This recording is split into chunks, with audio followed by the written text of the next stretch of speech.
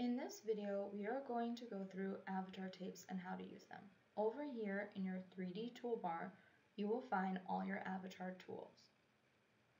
The first tool we're going to go through is Edit Measure.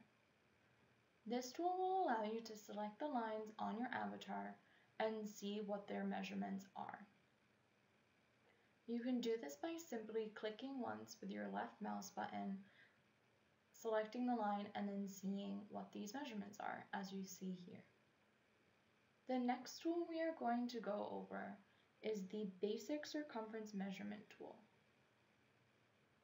This tool will allow you to create a circumference measurement around your avatar. Clicking once to start the point, clicking the second time to make the edge, and then hovering over to create that circumference. Once you're happy with the circumference shape, you can click once more to complete the line. The next tool we are going to go over is the Basic Measure Tape tool. If you click and hold down, you'll then see that you also have surface tape, linear, and height option. We're going to go through the basic measurement. To begin, you can click once to start, and you can click again to anchor, and double click to end. You have a few other options on how you can use this tool. You can click to start and hold down Control so that it stays on your avatar and curves.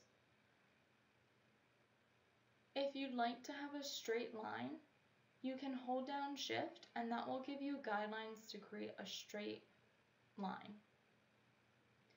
Again, clicking once will create anchors, while double clicking will finish your line.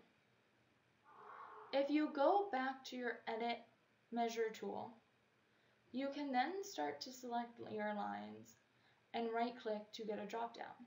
Here you'll be able to delete, show length, or show all lengths. This will allow you to see all of the measurements of all of the lines that you have drawn.